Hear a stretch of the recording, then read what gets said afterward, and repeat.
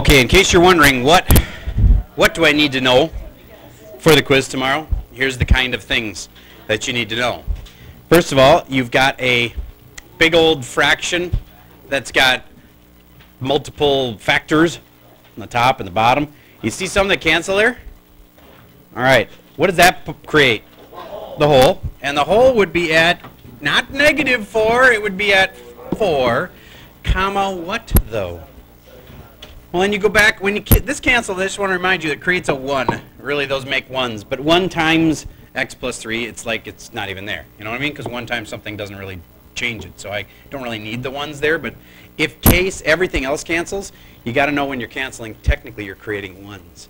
All right, so then this 4 goes in here, and I get 4 and a 4. That makes it 7 over, what? 9. You get how I got that spot?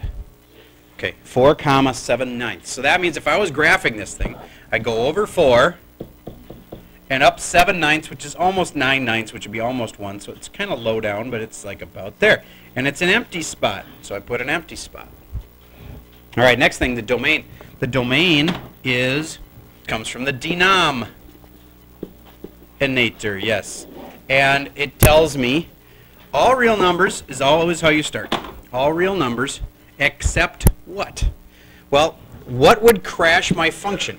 If I had put in a -5, guys, I know you're doing math. I can tell by I think I could tell by what I hear, but I don't want you to talk right now because I'm telling you really important stuff. I'm like summing up everything you have to know, so focus. And you can always ask your clarifying questions in a minute when I'm done. All right, so this is all real numbers except x cannot be -5. And x cannot be 4. Do you get that? So now those two things are asymptotes or wholes, one or the other. This is either an asymptote or a whole, and this is either an asymptote or a whole. Because the point is, it won't work in the function. So when you put it in, it has to do something. Either creates an asymptote or creates a whole. All right, so the whole was this one. So if this one's the whole, then this one must be the vertical. So that's at x equals -5. That means there's a line right here at -5. That's a vertical asymptote. All right, next thing, the horizontal asymptotes. That's asymptotes that like look like this. Okay, I don't know where it's going to be though, so I better figure it out first. Bob will tell me the answer. Is this bigger on bottom, bigger on top, or same on both? Same on both. And if it's same on both, I can like remove this and it's still same on both. If it's same on both, its SOBs are a ratio. Y equals a ratio of the lead coefficients. What is the lead coefficient on top? 1. On the bottom? 1. So it's a ratio of 1 to 1, which is y equals 1. All right, that's one kind of thing you need to know. What's another kind of thing you need to know? Oh, wait, is there a question? Clarifying question on this? On the test, will there be any where there's no canceling? Yes, and if there's no canceling, the only difference is then there's no holes. If there's no canceling, then there's no holes. If this hadn't canceled, like maybe one of these had been a plus and one was a minus, then they wouldn't cancel. Then I would have still had the same domain, but both of these things would have both been asymptotes, because you can have two asymptotes. All right. So let's try another kind you'd have to know for the test. Here's a graph, and here is a line. Let's say it's at that spot right there is at 2. And let's say there's a hole way out there at, let's say it's about 16 right there. Okay, then that means, actually, what is it in hockey where you hit the puck right between their legs? What's the 5? All right, so let's make it the 5 hole. More exciting. All right, so let's call this 5 out here. So that would be 4, 3, 2, 1. There we go. Okay. So it's a hole at 5. How would I write the equation for that? Well, let's start by saying, what if it didn't have a hole? What if it was just a line? Then what's the equation for it? Y equals 2. How do I make it have a hole there then? Well, I go back here. I'm going to get rid of that little extra stuff. So there is a hole at 5. Then I need a parenthesis and a parenthesis, so that'll cancel, right? And so then it would be what in those parentheses? X minus 5 and x minus 5. Good. Okay? So that's how you write an equation for a line that has a hole in it. Well, what if it's a more complicated line? Well, then it's a more complicated equation, but it's the same process.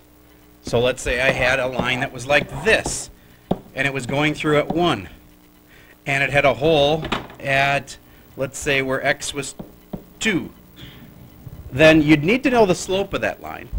You know how to figure out the slopes? Rise over run? Okay. So let's say we were able to figure out the slope of this line is like slope is 2. Write me the equation for it. Prove you really understand what I just said.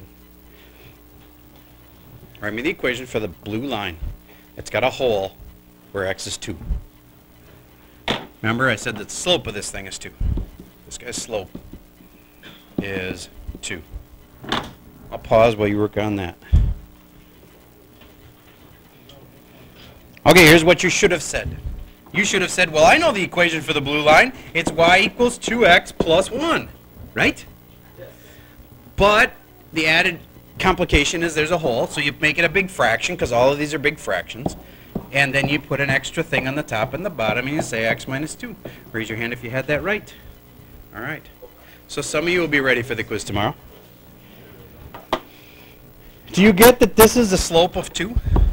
Do you get that this is, what's that thing called? The y-intercept. That's how I wrote the line in the first place. It's just basic algebra. All right. So, one more.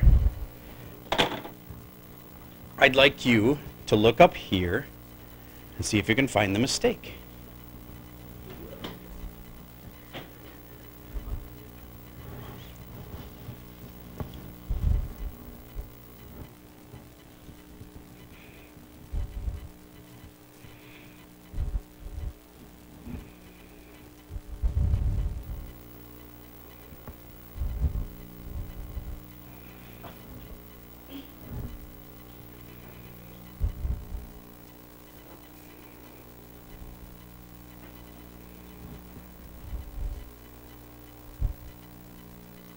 Do I see it?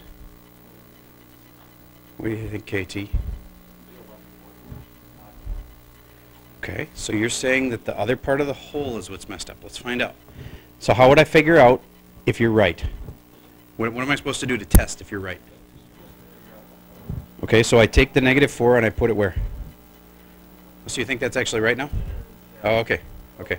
But just to clarify for those that don't get that part, a lot of people know the hole's at -4, but they don't know how to get this part. You take the -4 and you put it in. Here and there.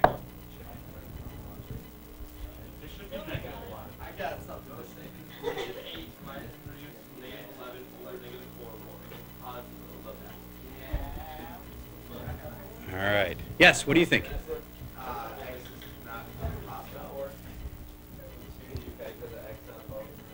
So you think this should maybe be a positive, or is that what you're saying?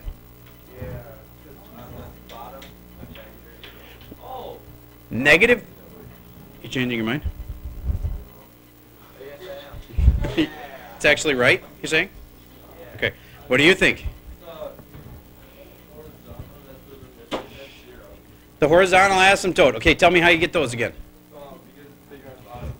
Bigger on bottom, bigger on top, same on both, right? Okay, but it's not bigger on the bottom.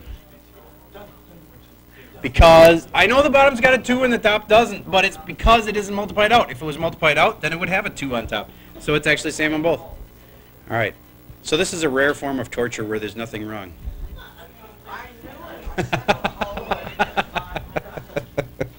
Yes, everything's right. So I just wanted to make you look at it closely, and it looks like you did, and maybe you verified that you knew how to do some of this stuff. That's good. All right, let's do one more, except I'm going to actually have you do the last one. X squared plus 2x plus 1 over x minus 7, x plus 1. And I'd like you to tell me if there's any holes, the domain of it, the vertical asymptotes, the horizontal asymptotes, and if the Vikings will win another game. All right, give it a shot. Here we go. You should have said x plus 1 over x minus 7, x plus 1. And then you notice that that makes a hole. And the hole would be at -1, comma, how do I do that other part? Put the -1 back in. -1 goes in here. And I get, wait a minute, 0. 0 over anything is 0. Could it be -1 comma 0? Yes, it can. It's okay. Don't let that bother you. All right. It can be 0 on top. It just can't be 0 on the bottom. All right. Domain. Domain is everything that would crash it. All real numbers work except x cannot be 7. X cannot be -1. The verticals come from here. It's either this or both of them. And one of them, though, is a hole, and therefore it's not an asymptote. The other one is an asymptote. This one makes a hole. So this one must be my asymptote. It's right there. X equals 7. The horizontal, is it bigger on bottom, 8 on top? Same on both? Same on both, so it's a ratio of the lead coefficients. There's a 1 over a 1, so it's y equals 1. And the Vikings, will they win another game? Raise your hand if you think so. Go on record. You think they're going to win at least one more game before the end of the season? Don't screw up. Before the end of the season, not forever, for the rest of time. All right, you three. All right. Keep the second pick. I'm not saying you want them to win. I'm just asking, and see, that would be kind of ironic if they actually win when they shouldn't win, because they'll lose out on a pick now. Screw up on a screw up. Yep, that'd be pretty awful. Okay, so who wants to go on record saying they will lose their last games? All right, all right. Okay, that was most people saying they're going to lose, sadly. Okay, this one has one extra little twist in it. It is one of the homework problems, and a lot of people forget one of the rules, and it's this horizontal one. What's the rule for horizontals again if it's bigger on bottom? It's a bob. What's bob? 0 plus what's on the outside. Do you see how there's something on the outside here? That's why it's not just y equals 0. It's y equals 0 plus the 2, which makes y equals 2. Okay? All right. And it's okay if they don't have anything that cancels. Some people get distressed by that. Nothing's canceling. It's okay. That just means there's no holes. Yes? Yes. If there's nothing on the outside, though, people might get a little confused because there's nothing there, so what is it? And technically, there is a plus 0 there, so that you're right. I could just say it's an outsider. And I sometimes use that. Bob is an outsider. Okay? All right. So, now we got to talk a little bit about that worksheet. Do you recall getting a yellow worksheet yesterday? It is on the Algebra Ninja stuff. And the first problem there, x to the a over x to the b, a lot of people just don't know what are you supposed to do there. I think you would have had no problem if I'd have said that it was x to the third over x. You'd know that one of those x's would cancel, and the answer would be x squared, right? What's another way to think of that? If I consider that a 1, it's pretty much you take x to the 3 minus 1 power, right? So what if it's a's and b's? X to the, oopsie, that's not an x, that's an a. Yep. X to the a minus b, and you may fix yours right now if it isn't done. Because remember, I don't expect you to be done with it yet. I just expect you to just start them last night, and then you're going to finish them tonight. Your homework for tonight is to do that yellow thing completely. And there's another little packet of practice for the quiz tomorrow. This yellow sheet, the quiz on this, isn't till Thursday, but that's coming up pretty fast considering tomorrow's the quiz. We really don't have much time to talk tomorrow, so I got to tell you today. This one, simplify 8b plus b over b. Would you agree that there's a certain order you're supposed to do things in math? Okay, and please excuse my dear Aunt Sally. Parentheses come first. Are there any parentheses in this? No. But there really are, and you just didn't know that. Where are the parentheses? Yes, because any big fraction has parentheses in it that you don't always notice. There are parentheses. You have to do that before you divide. So that's one of those little tricks that they never teach you, but is really important as you get into higher level math, that if there's a big fraction, there are parentheses around the top and the bottom. Now, parentheses around a single thing are pretty useless, so I don't need to do this. But you get what I'm saying? The top has parentheses. So I really should do that first. What's 8b plus b? 9b. So it's really just 9b over b. You get how the b's then cancel, and the answer is just 9. That's all there is to it. All right. Next thing. I'm gonna scroll this thing down. Simplify, or no, rewrite. Do you get that this is the same as x plus y divided by y? And remember how I said there's imaginary parentheses like this? Did you know that just like you distribute with multiplying, you can distribute with divide? So it's really x divided by the y, x over y, and y divided by the y. See, each needs to get divided. Just like if you had like a 3 times x plus 4, each of them would get multiplied by the 3, right? In this kind of a problem, each of them needs to get divided by y. So it's like x divided by the y and the y divided by the y. Now, which part of this can you simplify farther? Y over y is really what? So you got a final answer of x over y plus 1. All right. Well, this is the part you need to get good at, because seriously, when you move on, I know because I teach the class after this one in pre-calc, it's not that the pre-calc stuff we teach you is that hard. It's that the algebra stuff, the little stuff, doesn't always connect for you. And we got to get you good at this. That's why we're practicing it. All right, so now if you learned it, that this is just like distributing, just like the 3 gets distributed like that, this y needs to get distributed. This gets divided by y, and that gets divided by y. If you learned that, then you're good. You'll get it next time. Because we're going to have one more practice worksheet like this. And then we're going to have the actual quiz on this on Thursday. So tomorrow's homework after you're done with the quiz is another yellow worksheet like you got right now. Yes? These y's do cancel, but when they cancel, they don't disappear. Remember, when things cancel, they're turning into what? Ones. So that becomes 1 over 1, and 1 over 1 is equal to 1. All right. That is a really common mistake people have, is when the things cancel that they disappear. They don't, they turn into ones. Yes? Oh, do you want to ask about 74? Yes, but let me do this one more. This fraction and a fraction one's really important. I'm telling you, we get this in pre-calc all the time, at where you have a fraction in a fraction. You got to know what to do. So 1 over m. Would you agree that's the same thing as 1 divided by 1 over m? Because fractions mean divide, don't they? Yes, they do. Fractions just mean divide. So if I change this to 1 divided by 1 over m, then I can change it to 1 times what? M over 1. Because you can change from a divide to a times if you flip the second number. And what's 1 times m over 1? M. Won't that be 1 divided by 1 divided by m? Just go left to right. I get what you're saying, but by the fact this is a longer division sign, that's the big divide. This is a fraction. So it's 1 divided by a fraction. It's because the one divide sign's longer than the other. All right. Now, Mr. R, you asked me to skip on to which one? 74. Okay.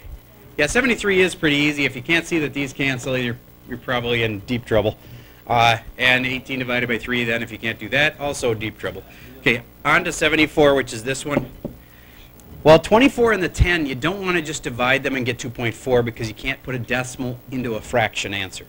So instead, you should say 24 could be made up of 2 times 12. And 10 could be made up of 2 times 5. Why is that good? Because now the 2's can cancel. Okay, so I just reduced it to 12/5. You get that? All right. Now, numbers can go with numbers, x's can go with x's, and y's can go with y's. There are no other y's, so my numbers are already reduced. My y's can't be reduced. They're just y to the 7th, but my x's now can be. How many x's are left, and where are they? 2 of them on the bottom, so it's x squared on the bottom, and there's my answer.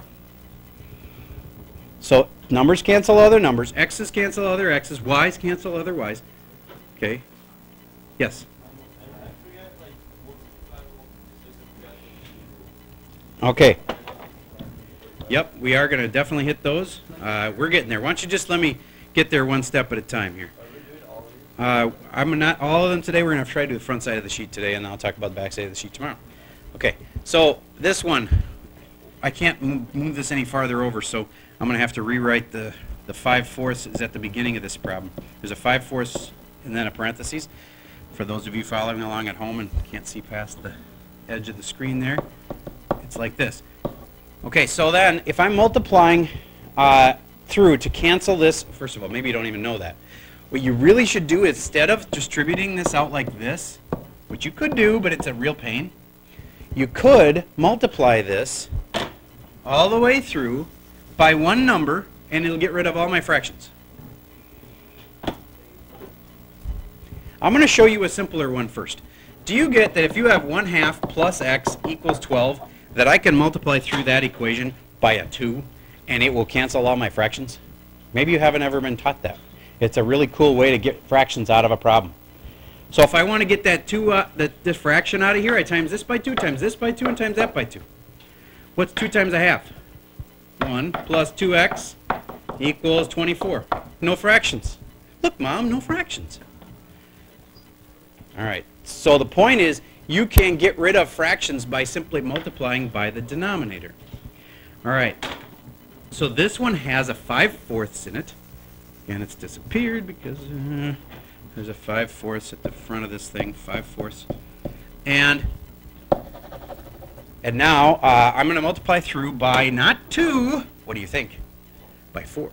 If I multiply everything by 4, I'm going to multiply this side by 4, and I'll multiply this side by 4.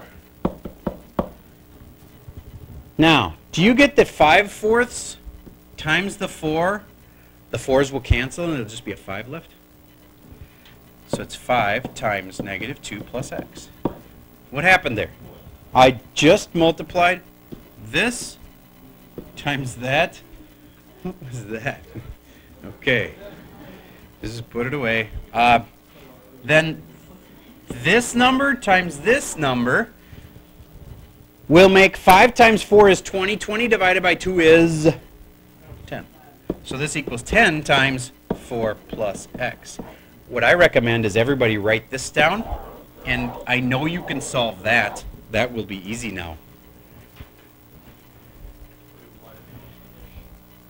We multiplied by 4 so we wouldn't have to have fractions anymore.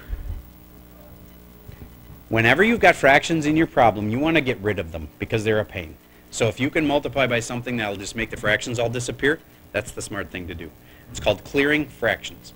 We have you do that a lot next year and the year after that in calc. They tell me, I have had the calc teachers tell me multiple times, why don't you guys just teach them to clear the fractions? So we're trying to stress it more in this level so that you'll get it better next year, etc. Clear the fractions, just get rid of them. Because see, in calc, the fractions aren't as simple as like 2/3. They're like sine x over cosine x. And you want to clear the fractions. So you just multiply by cosine x through the whole thing. It's no big deal.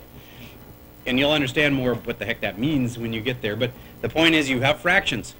If we get clearing fractions when they're just numbers, you'll get it when it's calc. All right. So from here, you just multiply this out and this out, multiply that times that, and then you'll just have to combine like terms, get your variables all onto one side. You should be able to handle it from there. All right. Let's move on. A couple more things off this yellow sheet that you need to know. Scroll to the top, over on the right. Do you know what a box and whisker is? Raise your hand if you think you've been taught this before at some point. All right. All right, but you've forgotten. All right, so here's the basics, and you'll get it if you listen. That's the smallest number in my data. Let's say my data is how much money the kids brought on the field trip. You're a math teacher who teaches in 5th grade, and all these kids bring their money to go on Wolf Ridge, okay? And the smallest amount of money anybody brought was 30 then. What's the biggest amount according to this data? 50. So somebody brought 50, okay? What would this number that's right, I'm going to give you a hint, in the middle of, that's the median of the amount the kids brought. And this is all about medians.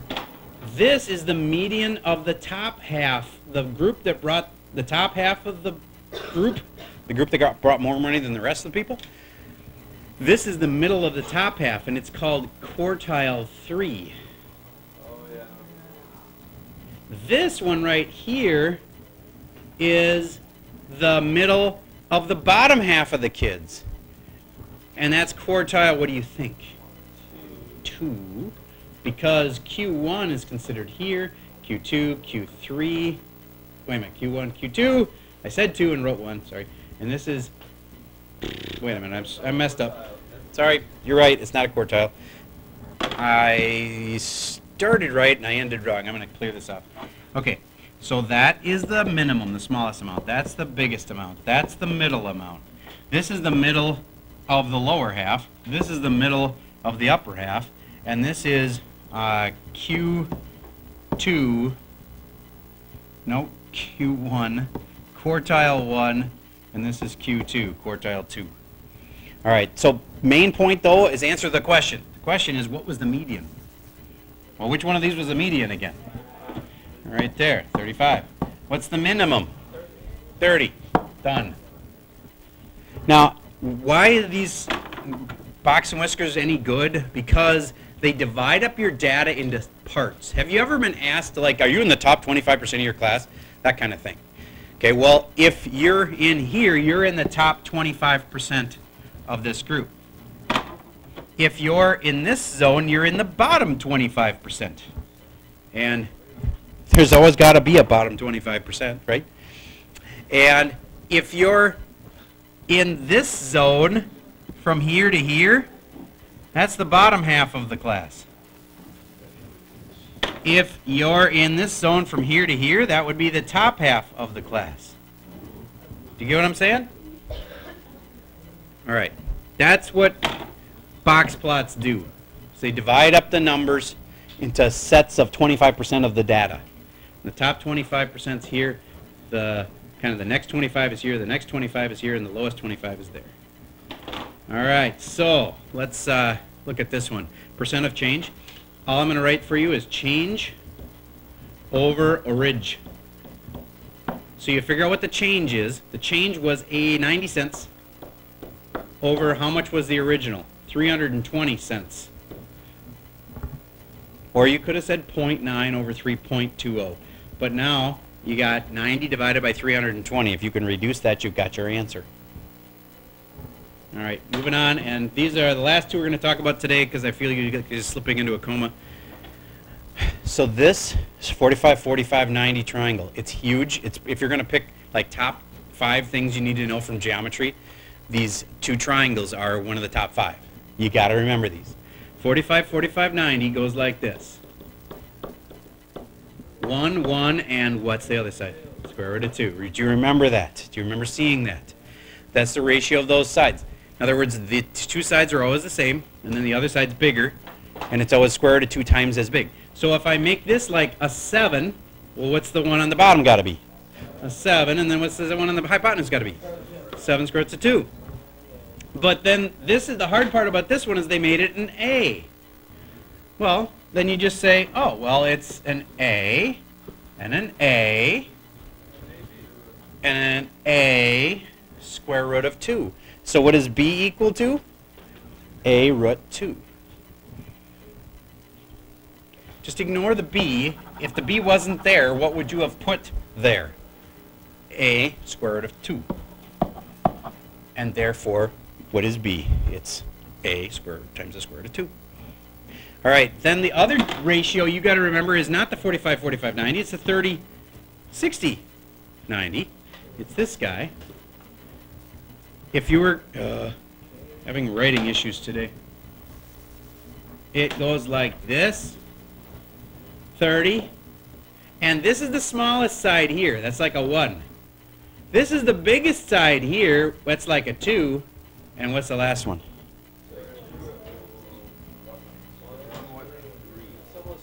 It's just square root of 3. Okay. So then what if I change this to an 8? What's this got to be then? Notice I'm timesing it by 8, and I'll get 16. And notice I'm going to times this by 8. It's 8 square roots of 3 then. Okay. So what if it's not an 8? What if it's a K? If this is my triangle still, and this is K, what's this got to be? 2K. And what would this have to be? And notice, if I just get rid of this and figure out, like, if that's gone, what would that have to be? It'd have to have a k in it, right? And then if you know the little ratio thing, it's got to have a square root of 3 in it. So it's k root 3. So that's k root 3. Okay, and that boils down to you remembering those triangles. You got to remember it's 1, 1, square root of 2, and 1 and 2 and square root of 3. That's going to come up again in pre-calc, and I know it's going to come up again in calc. So again, I'm trying to tell you what's really important to remember. And some of these things we'll do once, like probability. To be honest, you're going to do it once. You're probably not going to need to remember it much. Some of our calc teachers don't even remember how to do probability stuff. Okay, so probabilities are not that important to what you do in high school math. You might go into a branch of math later in life where probabilities are a big deal. Like if you're an actuary, they get paid big money by the insurance companies to figure out what's a probability that you will die, because they want to figure out how much to charge for life insurance.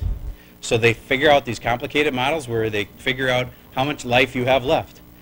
Did you know, as like a 16-year-old, or some of you guys, let's say that you're 15, whatever, we can tell on average how long you're supposed to live? Your normal life expectancy is like 85 years old, let's say. Okay? But you guys are actually expected to live more than 70 years. Because 70 plus 15 to be 85 seems like it'd be such a simple thing. But you've already made it 15 years. Doesn't that mean you have a better chance than just an average person? Do you get what I'm saying? So an average person that just started their life could have died by now. But you're already here. You know what I mean? So you're still here, and you've proven you don't, you're alive. You didn't have a disease that was going to cause you to die this early. And so now your life expectancy is, like, instead of just plus 70 years, you probably have 75 years. What happens for a person who's like my dad is 84 years old? Does he have a life expectancy of 0? Like, as soon as you hit 85, you're supposed to just instantly die? No. If you're 85, then they give you like 10 more years. If he's 85, he'll probably live to 90. And so anyway, that probability stuff could come in handy in some jobs, but it's not something we need for the next few years. You'll need it only on your MCA test for the state of Minnesota. When you're a junior, you have to pass a little section on on that. We'll remind you right before you take it how to do that stuff. All right. This stuff, really important. We're going to go over it again and again until you make sure you remember it. All right.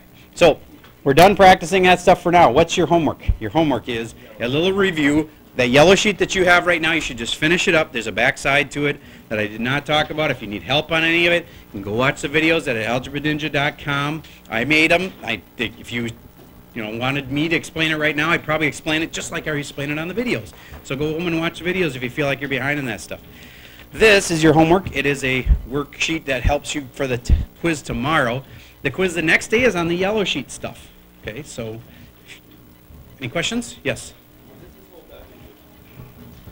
Okay, the packet you already have in your possession has a Part C to it, and that Part C was what we were going to assign today, but then one of the teachers looked at it closer and realized it didn't have any practice on certain kinds of problems that are on the test.